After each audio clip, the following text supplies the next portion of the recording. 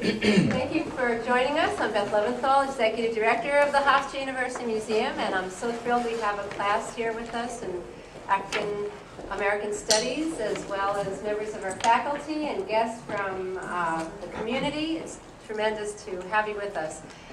You're probably aware this is the 35th anniversary commemoration of the Soweto Uprising, which was something we'll hear certainly a lot more about from Les Payne. We're very honored to have been working with Les and Violet Payne, who are with us, both of them today, to create this exhibition, which comes from their own collection.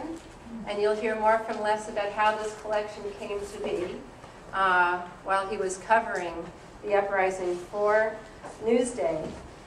This exhibit, I think, exemplifies the type of work that the museum has been doing in recent years to connect students and faculty and the public with ideas and topics that are of great interest to us and that have a connective link for all of us in terms of bringing our lives to a more global community and to address issues of multiculturalism and of diversity that are so essential in our 21st century, where we are so connected in a blink to all areas of our world. With working with Violet and Les Payne, as I said, it's been a joy. And the works are quite meaningful in this exhibition, and there are 5 artists from their collection that are highlighted. There's one work by the sculptor Percy Konkobe that starts off the exhibit, and you'll hear more about that piece. But the choices that were made were so that you can have an in-depth understanding of where these artists were coming from, and each artist is introduced with wall text that gives you an idea of who they were and what they were hoping to accomplish with their art. But to our speaker, and I don't want to talk long because he's really the key here today. Les Payne joined Newsday in the late 1960s, and he served as the associate managing editor for the paper's National, Science, and International News for a number of years. And in 1968, as an investigative reporter, one of the things he did was to cover the assassination of Dr. Martin Luther King, Jr. And in the 1970s, he covered the Black Panther Party. He won his Pulitzer Prize for his 33-part series called The Heroin Trail, that tracked the international flow of heroin from the poppy fields of Turkey to New York City. Covering stories throughout the world, in 1976, for Newsday, he did travel to South Africa, where he wrote the series on the Soweto Uprising, and was again nominated for a Pulitzer Prize for that journalism. One of the things that Les has done in this commemorative 35th year is to take those essays, that series on the Soweto Uprising, and worked with Newsday to repackage them into this publication, which is fabulous. It's White Power, Black Revolt, and we have them for sale if anyone's interested for $13 a copy. We also have a catalog that accompanies this exhibition, which is for free. But this is a piece of history that I think is so pivotal and vital that I would encourage you to consider it. And so we are pleased to have with us to talk with you today, Les Payne. Thank you, Beth, and I should say to Karen and Tiffany and can you pull this up a little bit? Nancy. Yes. Don't need you. who have been very helpful in the exhibit. Last week when we were here, I made the point to the group that I'm not an art expert. That I'm a newspaper man, editor, writer, author, blogger nowadays, and that what little I knew about art was as a collector. And so Beth asked me to come back today to talk about something that I supposedly did know something about, which is journalism. And she asked me specifically to talk about the Soweto Uprising. It's the 35th anniversary and how I got involved with that story. So what I plan to do is talk a little bit about that, about how I got involved with this, with covering the Soweto Uprising 35 years ago, back when I was in grade school, and and what we encountered when I was over there. And then after which I will comment a little bit about how these artists fit into that landscape. And we can take anywhere along the way any questions that you may have about any of that. I got involved with the Soweto Uprising quite by happenstance. It was 1976. And I just finished publishing a book on the kidnapping of Patty Hearst called The Life and Death of the Symbionese Liberation Army. And I also that year finished an investigation of Dr. Martin Luther King, his assassination, which led to I shouldn't say led to, but contributed to the establishment of House subcommittee to look into the assassination of Dr. King along with President Kennedy. So at the end, in 1976, I was looking around for another big story. But I must say that my wife was not pleased at all with the prospect of me having to go on another overseas assignment. I mean, we did have younger children. She's here, by the way, so I can testify to that. So, but at any rate, on June 16th, 1976, the Soweto Uprising erupted when South African students, they skipped classes to protest the government plan. And the government had planned to teach basic instructions in what they call the Bantu schools in the language of Afrikaans. And Afrikaans was the language of the Boers. The Boers were a settler colony there in South Africa. And the students were not happy with this at all. Previously, their instructions had been given in English, which they appreciated because even though their schools were segregated and were not very good, at least they were being taught in an international language that was a dominant language spoken around the world by enlightened people, scientists, writers, etc. And Afrikaans, at that point, that language was spoken only by about 2.4 million people who A, lived in South Africa, B, dominated the government, and C, also happened to have been the oppressors of the 83% of the population of South Africa who were not white. So the students were angry, and they took to the streets.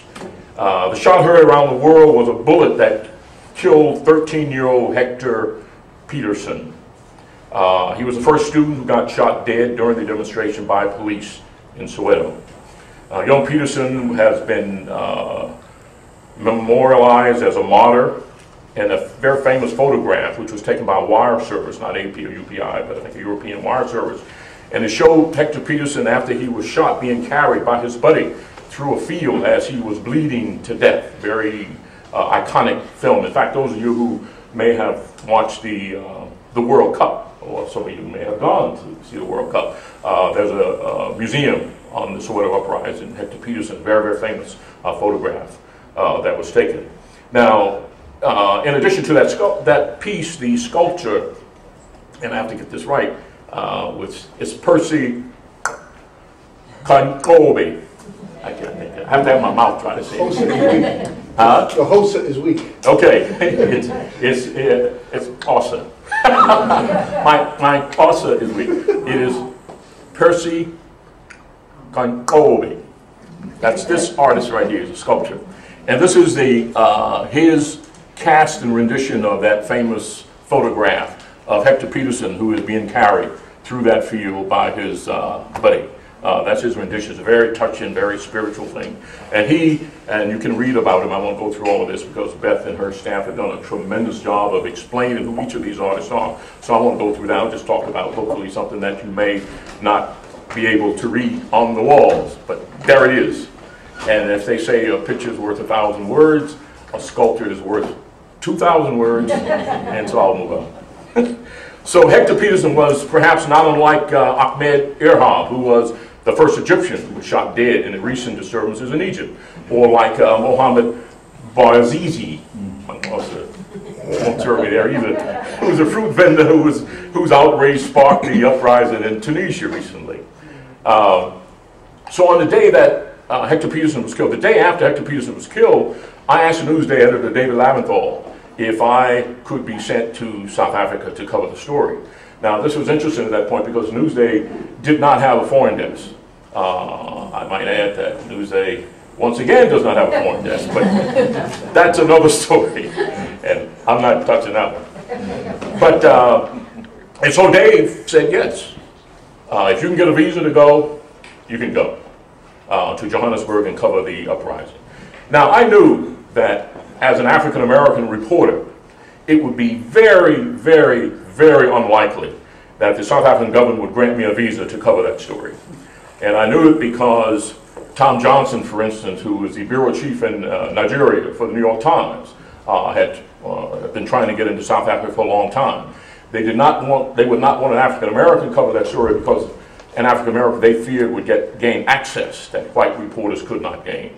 And police states particularly are concerned about this. For instance, in Saudi Arabia, when I was running the foreign desk in the Middle East, we had a staff from Mohammed Bazi, who was an Arab speaker. He had a hard time getting a visa because he spoke Arabic. He could move readily among the people. They could not watch him, but when they could provide you with an interpreter. So at any rate, they figured that with being an African-American, access would be too easy. So I knew it was going to be difficult. So what I did is, knowing that it was going to be difficult, if not impossible.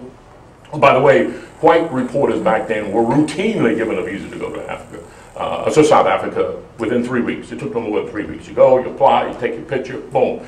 They wire Pretoria, and you would be on the plane in 3 weeks.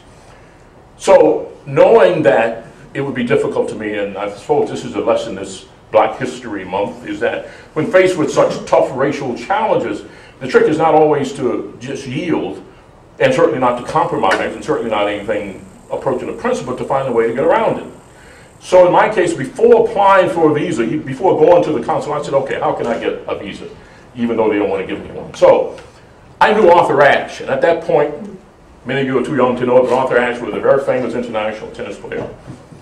There's one lady shaking her head. She knows him. Not everyone here is Generation X or whatever the present generation called. So at any rate, so before applying to a visa, I called Arthur Ashe. And I called him because I knew him casually, and I knew that he had played tennis in somewhat violation of the boycott against athletes that posed against South Africa. So he had played before supposedly a desegregated crowd, and so I figured he had chits and contacts and friends in government over there, and he did in fact. In fact, he had a very strong contact with the South African Minister of Sports and Education, a man named Piet Konoff. So what Ashe did, he cabled Konoff. This was before email, or was even quicker than that. So he cabled, or telex, I guess it was. So he telex his good buddy, Piet Konoff, who's the Minister of Sports and Education, and he said, look, I have a friend, he's a reporter at Newsday, he is not a bomb thrower. He lied about that part. But he said he is a legitimate reporter, and if you can help him, I'd appreciate it. And so Konoff said, yes, tell him to go to the South African consulate and apply. So I said, okay. When the cable came back, and it took a week or whatever, he came back, and Arthur Ashe says, now you can apply. So I went to the South African consulate. And I tell you, when I went to the South African consulate, I mean, it was unbelievable. Some of you are old enough to remember the E.F. Hutton commercial, in which the whole room just went silent when I walked in. All South Africans who were going, this is 1976, by the way, who were going back to their homeland. And in walked this African-American, very forthrightly African-American reporter, walking up, and so I said, I'm from Newsday, I'm a reporter for Newsday, I'd like to apply for a visa. And the woman, I'll never forget this. I don't know why I remember this, but I remember the first thing she did, she looked up at me and she buttoned the top blouse. It was the absolute first thing I did. I said, whoa. But you get used to this. Usually they clutch their pocketbooks. This is Black History. I get that in the restaurants and others. Even my wife said, I don't be so sensitive. But at any rate, so she buttoned the top blouse. And I said, I still would like to apply for a visa to go cover the story in South Africa. And I'm a reporter for Newsday. And she said, well, it would take a very long time. She said, you would have to talk to the Consul General. He's not in, he's out of the country. And then I played my ace in the hole. I said, well, Minister Kornoff is awaiting my visa in Pretoria. And I said, I'm a friend of Arthur Ashe. And she said, oh, you know Mr. Ashe? I thought she was going to unbutton her top button. But she, oh, you know Mr. Ashe, you know Mr. Ashe. So she said, make sure you tell that to the Consul General. And so I did. So at any rate, still though, the South African government was not content. What they did, they had a $660,000 contract with a public relation firm in New York called Sidney S. Barron's public relation firm. And they had a agent who worked for them named Andrew Hatcher. He was an African American. Andy Hatcher had been a press secretary in the Kennedy administration.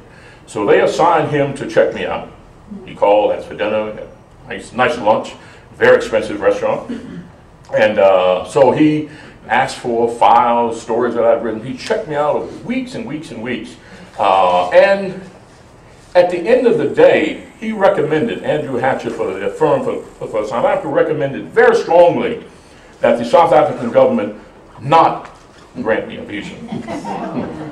In addition to being African American, the Barron's public relations firm was concerned that I was an investigative reporter with a special nose for human rights abuses. And the stories I submitted, you know, I really had to dig to find stories that wouldn't tip them off. Reverend Moon had come to Yankee Stadium. I put that story in there. You know. I covered Albany at one point. I put all of those stories in there, but they went to the file. You know. And they also was concerned that I had won a Pulitzer Prize. And his recommendation was that this guy is black, he's a Pulitzer Prize, investigative reporter, he's concerned about civil rights. You don't want him over there writing this story. But the Consul General in New York could not overrule a Minister of Parliament. You see, so I had the okay from a Member of Parliament, Peter Kornoff. And so the point is, always find a way to get around these barriers. They're all human. You're human. You can always get around, but you have to. You can't just dream upon them, or you can't scare them. You have to outthink them. You have to outplan them. You have to find a way to get over barriers. Because news is too important, in my view, to be left to the police state and the president or Mubarak or his police or Giuliani. Call a name from the recent past. So anyway, I arrived in Johannesburg in September and found that most of the reporting by the Western press up until that point, by the way, they stalled me for 3 months. You know, the Uprising began on June 16th, and I was not able to go until September. So the Sidney S. Barron, they couldn't say no to a member of parliament, but they stalled and stalled and stalled. And they were hoping that Newsday would lose interest, or that the revolt, in fact, would be over. And it certainly had run a quite considerable course in 3 months. But at any rate, in September, I arrived in Johannesburg and found that most of the press stories, you know, they were accurate as far as they went, but I found that they were totally incomplete. Number one, the press corps was all white, and the whites were totally barred from the townships. The way it worked is that you could go to Johannesburg, you could go to Cape Town, but you could not go to any of the black townships, which is where the blacks lived. You could not go to any of them. And that's where 83% of the population lived. And the foreign press had no access to them because the police kept them. The way it would work is that if you wanted to go into Soweto as a reporter for the New York Times, the Washington Post, the Wall Street Journal, or Newsday, you had to go to the police commission and say that, you know, I'm Les Payne, I want to go and interview, I would like to go into Soweto. You have to get permission. And then they would say, well, what would you like to do in this? Well, I'd like to interview X, Y, and Z. And then they would think about it and they would say no. And then they would go into Soweto and would knock on the door of X, Y, and Z and say, why precisely would someone from Newsday want to talk to you? And they would hassle them. And that was the drill. And so at the end of the day, most of these reporters who have been reporting, John Burns, by the way, who's the Washington bureau chief, very famous, 2 Pulitzer Prizes since. You know, one he did not deserve. The other one I won't comment on. But at any rate, he was a bureau chief at that point in Johannesburg. And he, like the Pringle was there for Newsweek. I don't want to go through all of the names. But, and they were doing the best they can. I mean, you can't, if the police won't let you in, what are you going to do? You know? Now, what I did is that I just drove into Soweto. Well, first, I didn't drive there right away because they assigned an agent to me full-time. Andy Hatcher, the man who had checked me out flew on the plane with me over to Johannesburg. And as soon as we landed in Johannesburg, he turned me over to an agent, a man named Clutie, who was my agent to take me around. So he watched me for the first 3 weeks. You know, he had a program. I had to go here, I had to go there. He was always with me. He called me in the morning. He had all these interviews, you know. So I was in this total program. They watched me for 3 weeks. And I played like, you know, I was as dumb as they thought most of us are. And so after a while, I decided, how smart can this Kaffir be? So they began to relax and relax. And as they relaxed, then I began to go into Soweto. And I was driving Soweto every day. And no one would stop me because they thought I was like returning home from work. Luckily, they didn't ask me to speak Xhosa or Zulu or Shandong or any of the present languages here. So the thing about this is a picture of downtown Johannesburg, which could be Chicago. This is 1976. I took this out of my hotel window, which was a Carlton Hotel. And by the way, to live in a Carlton Hotel or to even move around and get a taxi, since South Africa was totally balkanized in terms of race, blacks couldn't do anything. In order for me to get a hotel room or to hail a taxi or to take a trip, they had to declare me an honorary white. So I was an honorary white. Unfortunately, it was not reciprocal. I could not make them honorary. But this is Johannesburg, downtown Johannesburg, at that point. There's more. Give me the next slide when you're ready. South Africa was a very wealthy country. The Russians, when the Russians went in there, they were shocked. They thought that South Africa was underdeveloped or medium developed. It was more developed than Moscow in many ways. South Africa was a very rich country. Then it provided at that point 80% of the world's of the Western world's gold. 80%. You know, it was Johannesburg was literally an area sitting literally on a gold mine, which they had been mining for years. Now, that is the end product of the process of digging out the gold. That is a gold brick that fellow is finished, putting the finishing touches on. It weighs 25 kilos, and at that point, gold was selling for about $110 an ounce. So that gold brick was worth about $117. I checked today before coming, and today's price of gold is $1,354.87. Those of you wise enough to invest in gold, I asked my broker 3 years ago, as I can tell you, I said, what about gold? He said, nah, you don't want to invest in gold. Merrill Lynch. But at any rate, that brick today would be worth about $1.5 million. And they were just cranking those out in this, day after day. You can put the next on when you're ready. There was a great gap in South Africa, of course, between the white halves and the black have-not. This is a miner with one of those machines that dig into the earth to dig the gold out.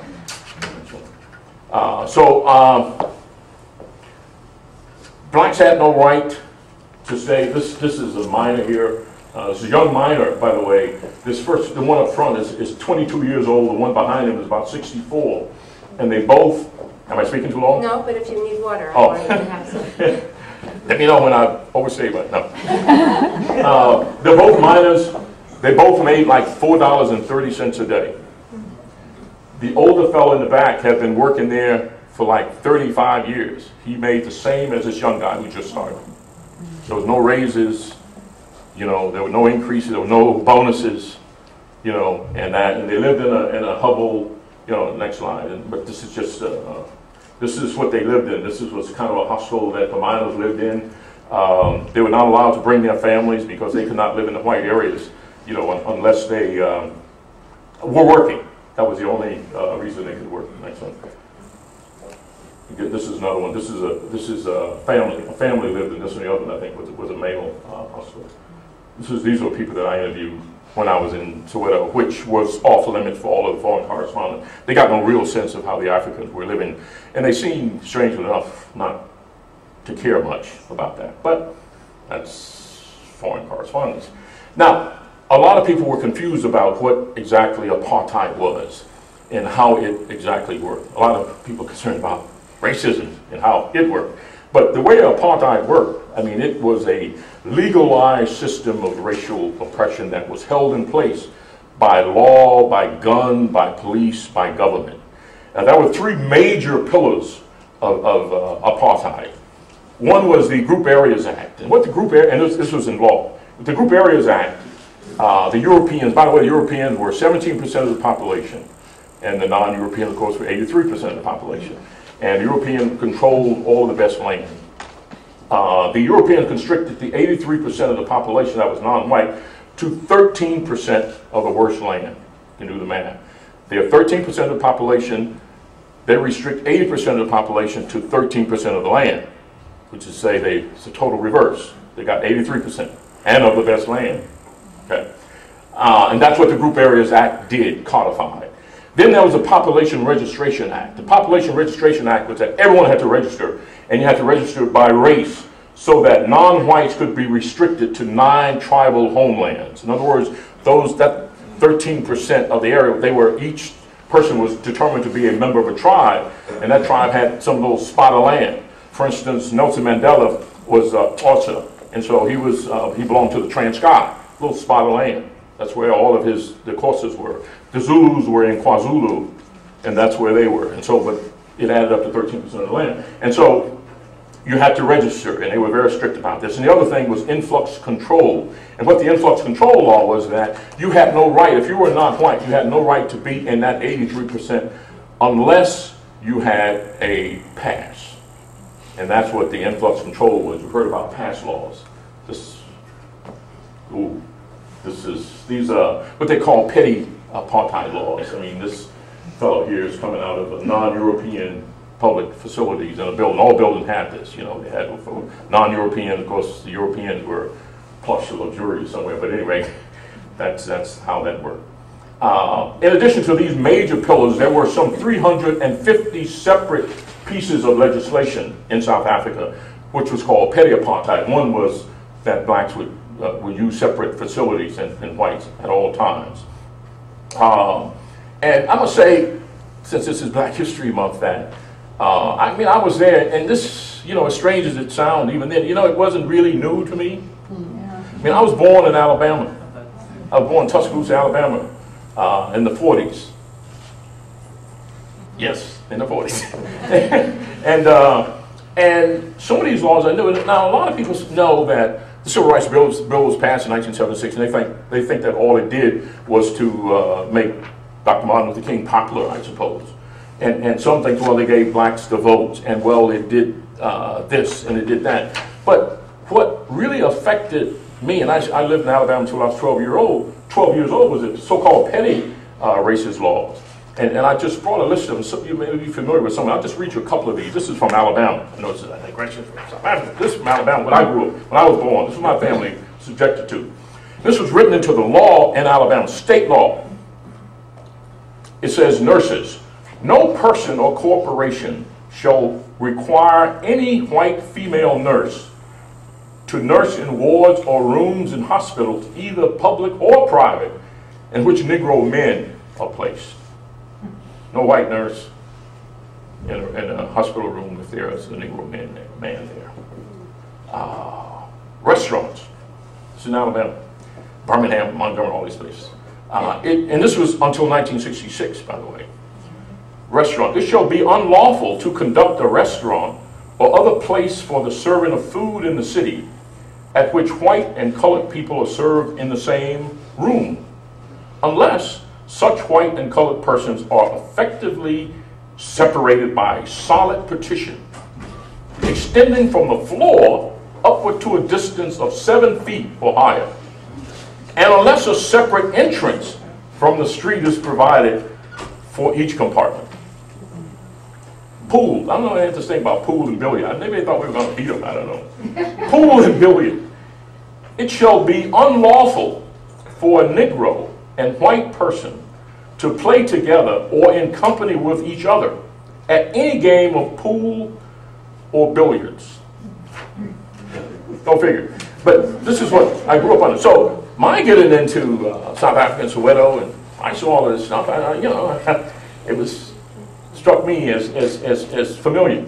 The difference between, there are many differences, obviously, in comparing anything, but one of the major differences between the U.S. codified racism that was codified after slavery, which was another story, and apartheid in South Africa, was that these Jim Crow laws in the South were enacted by a white majority against a black minority.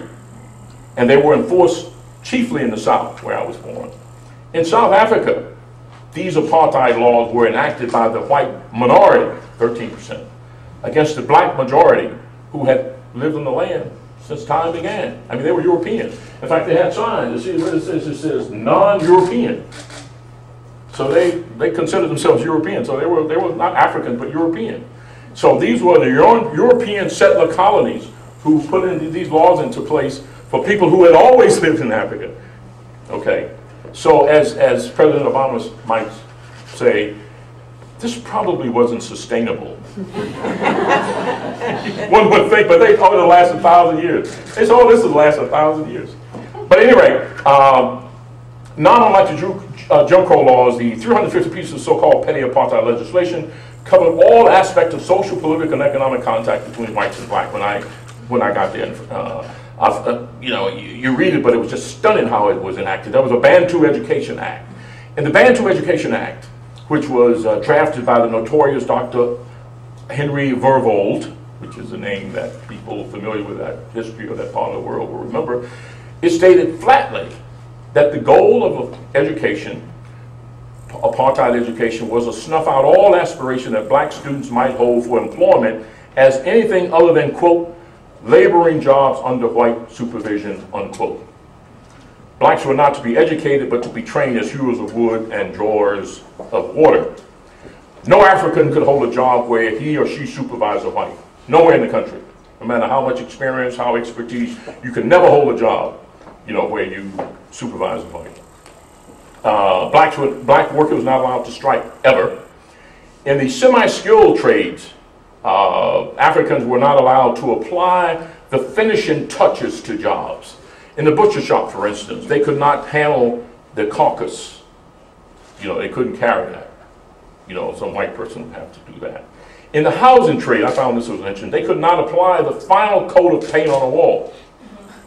They could apply the primer, they could apply the secondary coat, but the final coat of paint had to be applied by the white. You'd come in and put the final coat on. It was written down in law. I mean, it wasn't kind of policy, I mean, it's in the law, you know. And of course, there was a Prohibition of Marriage Act, which outlawed marriages between white people and people of any other race, including Asians and so-called mixed-race colors. Marriages were illegal starting in 1947. Sex between the races was also outlawed and considered a felony crime under the Immorality Act. Sexual relationship between whites and anyone else was a felony by law. And it was enforced. This is not one of those laws that was on the book that no one ever paid any attention to. Now, on the question of mixed race, we hear this mixed race in this country a lot. In 1947, that's when the Boers came into power and they drafted the mixed race law. And one of the things, and I interview people, and if you, those of you who want to read that story, the Newsday series, I wrote about the colors, so-called, in that piece. And the colors constituted about 9% of the population of South Africa back then. And when that law was passed in 1947, before it was passed, it was always illegal for blacks and whites to marry, but coloreds and whites could marry, and some coloreds and whites had, in fact, married, particularly in the Cape Town area. But when the law was passed and enforced, the whites who had married coloreds had to make some drastic decisions. In 1947, they had to make some decisions. Now it is illegal. So, under the Immorality Act and the what they call the Marriage Act, the Prohibition of Marriage Act, that's the official title. So, now you have a white man or woman married to a colored man or woman, and now that's illegal. They've been married 10 years. I interviewed a couple, in fact, the children of a couple that had been married for 20 years ago. This girl was 20 years old. And so they had to make a decision. They could get a divorce. They could leave the country. Some did, who could afford it. They could commit suicide. There were many who took this route, by the way. Or the white partner could be reclassified as a colored. So you would go, now the colored could not go and be reclassified as a white. So, but when this white member was reclassified as a colored, and I talked to a family where colored, the father, who was white, was reclassified as a colored. And when he was reclassified as a colored, they had to move out of their house because coloreds couldn't live there where they lived. So he had to move into another house. And though he kept the same job, he was very experienced, very valued, very meritorious on his job. But when he was classified as colored, his pay was cut in half because he was now colored. And he could not supervise any whites anymore. So it was a very, very strange place. So the Soweto Uprising initially kicked off because of the language issue, but when adults saw their children getting shot down and brutalized by the police, they joined in, and the long list of grievances against apartheid, petty apartheid and otherwise, were setting. Toilets not white. This is in the Carlton Hotel Center, by the way, a very five-star hotel, which is where I stayed. Same, didn't matter. In fact, in the newspaper, the liberal newspapers not, they had separate facilities for blacks and whites in the newspaper. Next one. This is a reference book. Whenever you were in the white area, all Africans had to carry this book. You know, if you were stopped without this book, if you didn't have your reference book or passbook, you know, you could be arrested. And if you had a book and you weren't working, they would send you back to, if you were incarcerated, they would send you back to the Transcontinent. And my being an honorary white, I didn't have to carry one of these. That's what that meant. So if I were stopped, I said, look, I'm honorary white. You know, I mean, you know, you can't touch me. You know, I don't need a pass. I'm honorary white, man. You know, it's crazy. But so that was the pass that they had to be carried. Now the killing was disturbing on many levels. This was a demonstration. Again, these were students who were demonstrating. These are the cops. Next one, you get a sense of it. Next. These trucks here were called hippos. And what happened is the police would drive around, and they called them hippos because they were covered for weather purposes, and they had gun ports on the side of them as they would drive through these black communities. And they had pretty good shots, and as you can see, they were heavily armed.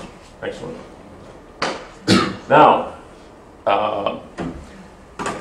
one of the things, the death toll, the South Africans, obviously, government trying to keep it down. They said that, well, you know, they would say only 250 Africans were killed in the entire country. But again, this is by the time I got there in September. They said, oh, 250 Africans have been killed. And now I was making my rounds in South Africa, in Soweto, and everywhere I would go, the Africans would tell me, this is far more than 250. So I said, well, how many? They said, well, we don't know. It's far more than 250. They're killing, they're dropping them out at sea, they're burying them in paupers' graves, far more than 250. And so everywhere I went, I heard this. You know, I was reporting on other stories, filing just about every day, but I kept hearing this, and I would run it by my white colleagues. They didn't see any story. They didn't much care. What they would do, they would just take the word of the Minister of Justice, and the Minister of Justice was a man named Jimmy Kruger. Jimmy Kruger said 250, you go to bank with that.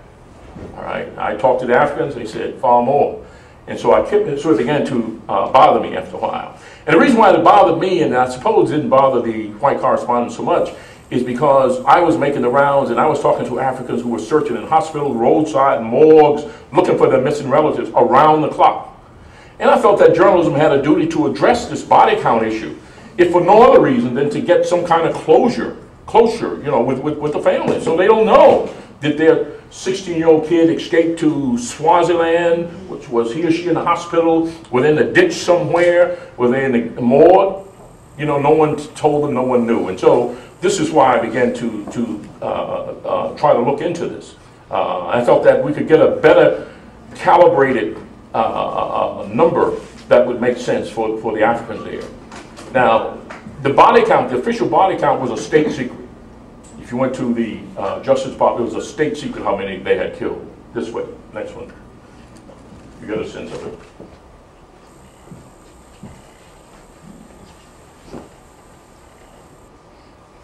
Next one.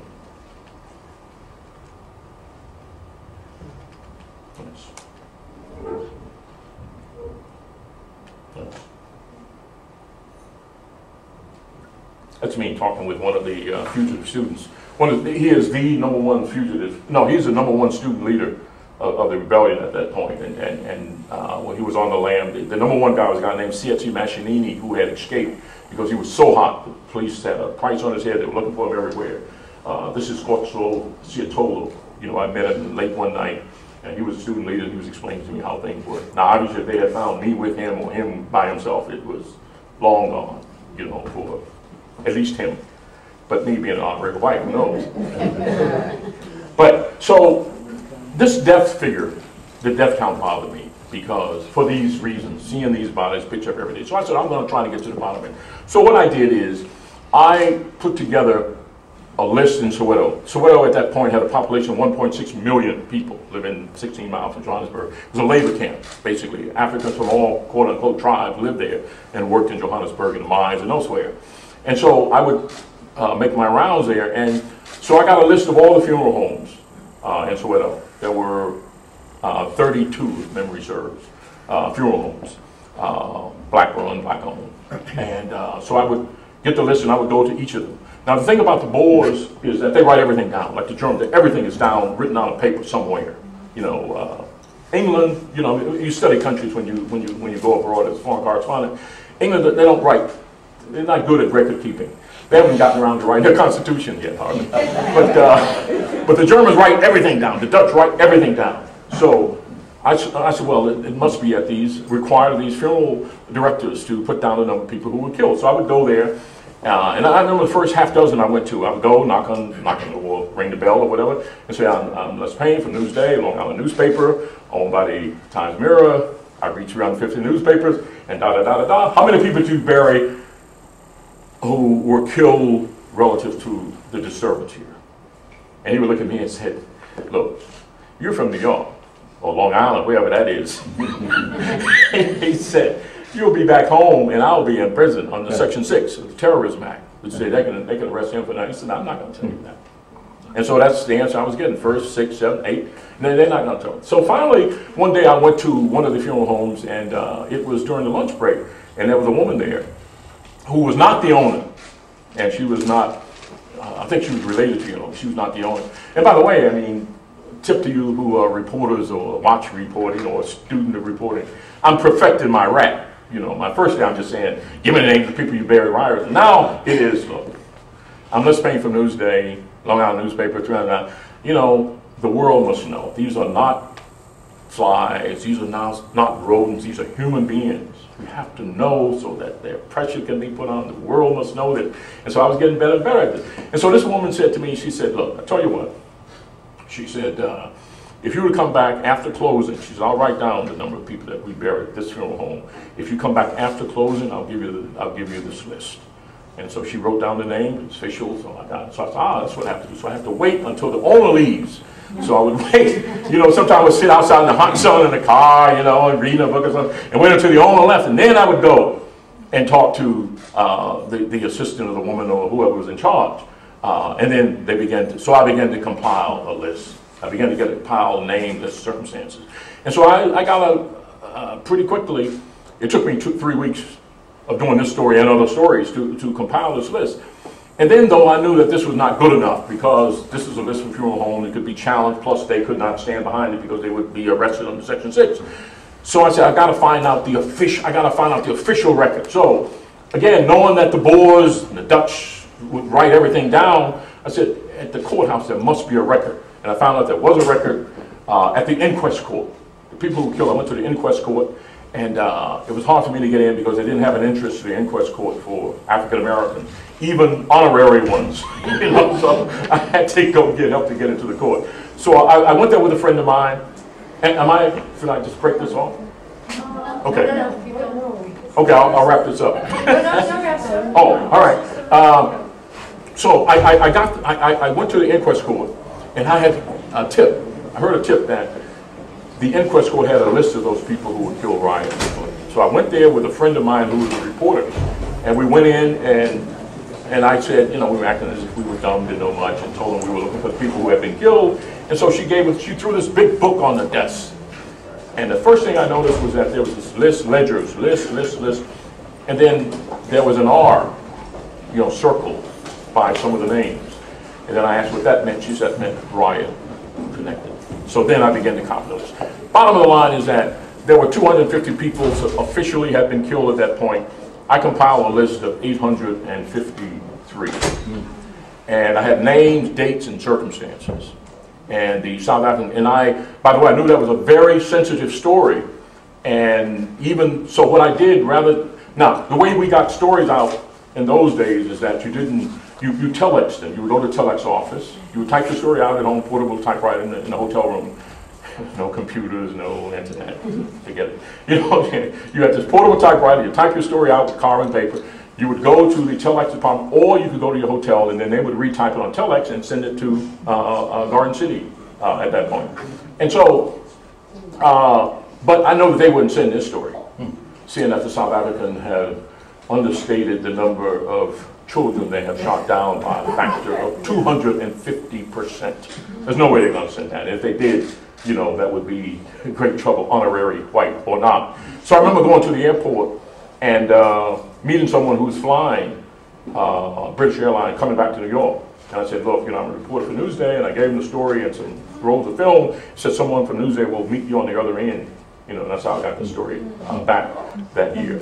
And so now the South African government was really very, very upset. And the reporter who worked with me, a fellow named Enoch Duma, I found out later after I left the country that they arrested him. As soon as I left, they knocked on his door. And they hauled him off on a Section 6 of terrorism. He was a reporter for the Sunday Times. Sunday Times was a local paper that went to Soweto, basically. And they hauled him off to prison and held him, beat him mercilessly. In fact, I later talked to someone who witnessed it, and there's many things heartbreaking about that story. But one of them was this story. My wife met him. He later escaped, and in fact, he visited us at home, Duma. And they took him, when they took him to the hospital to the police headquarters that first day, he didn't know why he was being arrested. He was a reporter, well known, and as a black reporter for the black edition of the Sunday Times. And so they took him to the police station. The cop took off his blouse, put it on a chair, walked around. So he didn't know what was coming. So he said, he was thinking, what could he have done? What had he done? And his first question was, do you know Mr. Payne? And so Enoch said, no. And so this cop hauled off and hit him in the chest, knocked him over the desk. And Enoch said, oh, Les. It's funny, but it's, then he said, well, he never told me his first name. And then it was downhill from there. Some of this, I didn't write about that kind of detail, but some of the general detail of the brutality against journalists and others is in that series. If you can borrow someone's copy who buys one, that's it. Or buy one. But the thing that obviously was much worse than that was the sheer number itself, because what I found that these were young students for the most part. And there was just one line where someone said, some white South African asked, why should we be shooting students because they don't want to learn our language? Why are we shooting students down because they don't want to learn our language, Afrikaans? Which is a good question. And what I found was that most of these were young people. 35% of those who killed were teenagers, shot down for the most part. Some of those pictures you saw, that 35% of them were teenagers. 80% of them were less than 30 years old. At least 10 were younger than 12. And half a dozen were less than 6 years old. And I, hearing that, said, how in the name of God could a 6-year-old get caught up in this? And so what I found, I looked and found out this 5 years, I wouldn't say investigated, but I reported it out fully. And what had happened is that with the kids are kids. And what would do when these hippos that you saw earlier would drive through, they would run to the camera and give the black power salute, they'd run. That's what they do. That's why they told them. And this 5-year-old had, when the hippos drove through, ran and gave the black power salute. And they opened and tore her head up with a bullet right there. 5 years old. And I happened to talk to a parent. I mean, it's just unbelievable, to witness this kind of stuff.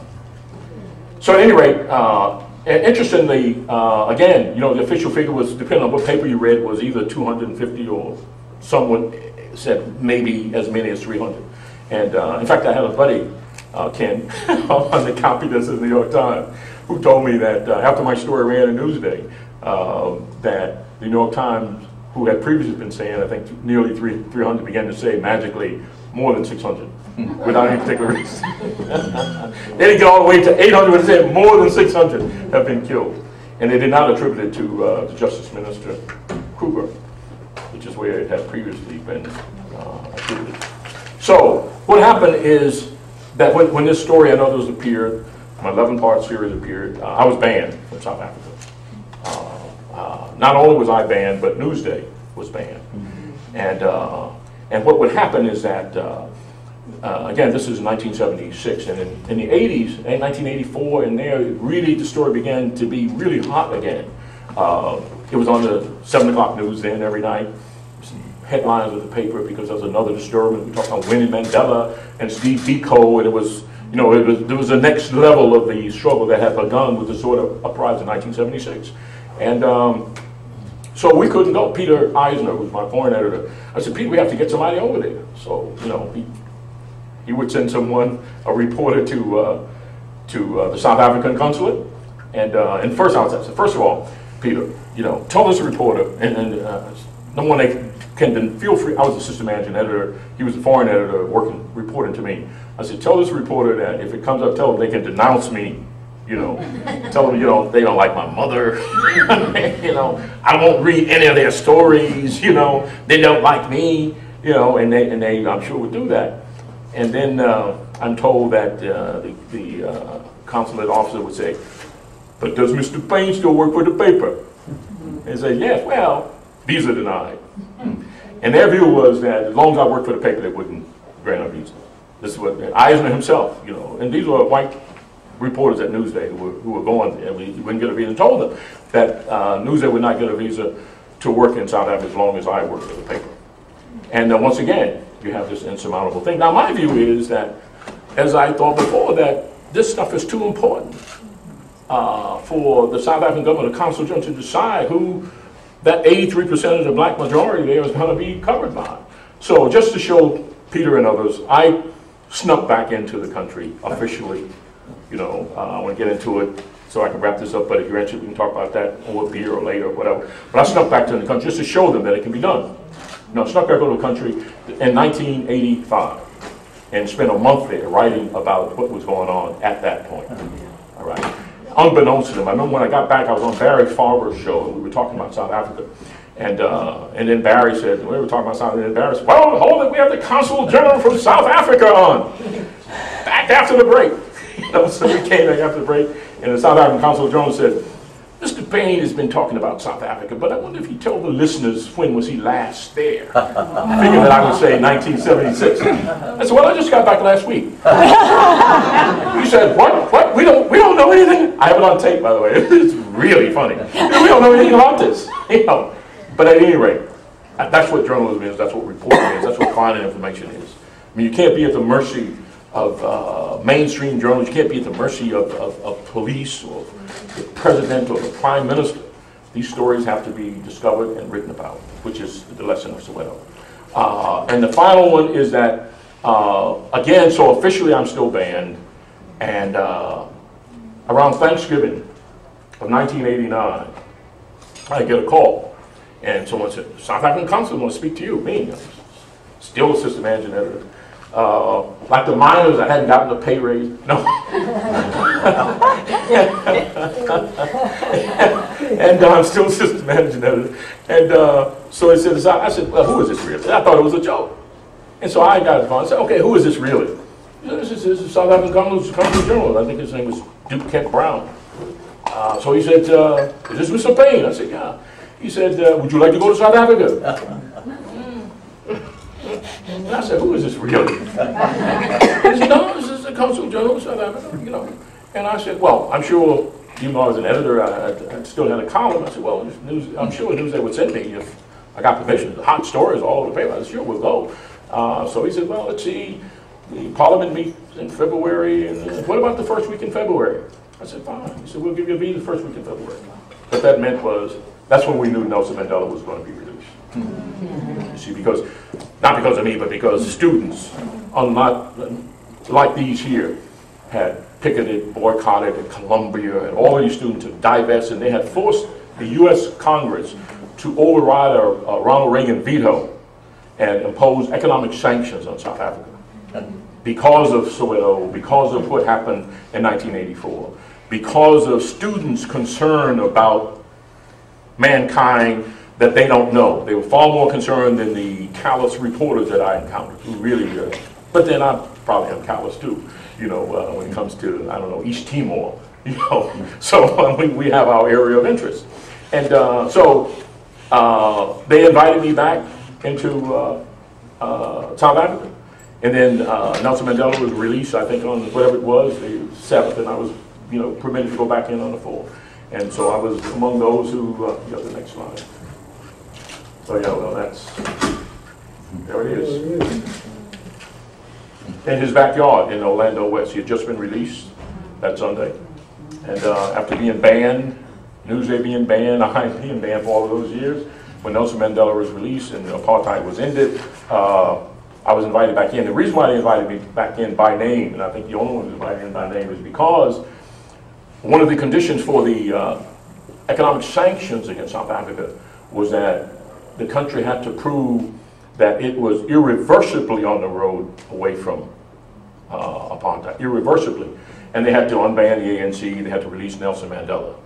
And the reporters who had been covering all this, the South African government apparently reason did not have the credibility, or even if they did have the credibility, someone who had been thrown out would have even more credibility to say whether or not now that they are returning irreversibly.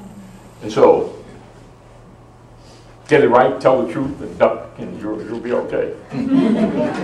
So that's it for the South African Soweto Uprising. And let me say one thing about these artists here, by the way, all worked during that period.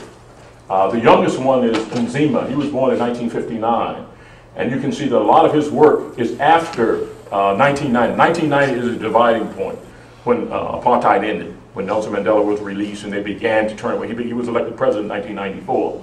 So you can see how bright and upbeat Nzima's work is. You know, he's the most technically skilled of the artists too, by the way. You know, the rest of them were trained, but there's an optimism that has crept in. If you look at some of the paintings, like if you look at David and Bailey, the man on the far wall there, most of the figures, they have their eyes closed, and the staff here has put on the wall that they asked him why were the eyes closed on so many of his figures, and his point was that their eyes were closed because they did not want to face in a direct way the suffering that they were enduring. And so his eyes were always closed. And what you see is that, so what he was a township artist. That's not to say that he was not talented or trained or technically advanced. It is to say that his subject matter was mainly the township. And he walked about people in the mine, people in Soweto playing cards, corn, baking corn, playing checkers, chess, whatever, singing in the choir, playing music. He was a township artist, and again, eyes always closed because of the period, because of what they were going through. Winston Sauli, who in my view is, and by a lot of folks, he was considered the best. He was highly collected, particularly in Europe, Germany, and Australia. He's very technically advanced. This is a portrait of him. And you can almost look and tell which of the pieces of his work that were painted after or drawn after 1990. Because a dove, see the little dove here, began to creep into his work. You see it here. Even though the eyes are still closed, that would never happen before. He was the most, Winston Sauli was the most political of all of these artists, by the way. When he was 22 years old, he had attended an ANC meeting. This was Nelson Mandela's youth organization. He was called attending a youth Mandela ANC meeting, and he was arrested under Section 6 of the Terrorism Act, and the record is he was put in prison in solitary confinement for 9 weeks, and I think he ended up serving something like 9 months in prison without charge. for having attended the meeting. So he was the artist, 22 years old. He intended to produce art. He could not, and none of them could not paint, draw, illustrate what was happening in the streets. They would have been hauled off right away. So he did very usually abstract work. Winston Sauli, like this one over here with drums, with the faces on the drums. That's typical of his work. This one here on the other side is kind of a moody, it was always kind of a surrealistic kind of atmospheric about his work. Like here, this is, you can look at this and say, because you see the dove image, you know it's after 1990. I think this is in 1992, but it doesn't matter. You look at it, you know it's after that. And when you see the eyes, always look at, not always, but look at the eyes, you see patterns. Now, what this, these are two of, this is a white woman, this is an African woman. You can tell, you get the nose, you get the hair, right? Now, this is 1992, her eyes now are closed. The African woman's eyes are open. And it's not an accident. And a lot of his work that is even more, not even more, but more abstract than that, you find very clear rendition of him making a point about the dawning of the post-apartheid South Africa. Now, these artists are not, as Albert Murray would say, art is not politics, it's not polemics, it's not propaganda. Art is about the human consciousness. So these artists are artists in the real sense. What they are doing is capturing the sense of the human consciousness. But human consciousness as reflected in their subject is what they are rendering here. So they're not making this up. So this is what they are bringing away from their people.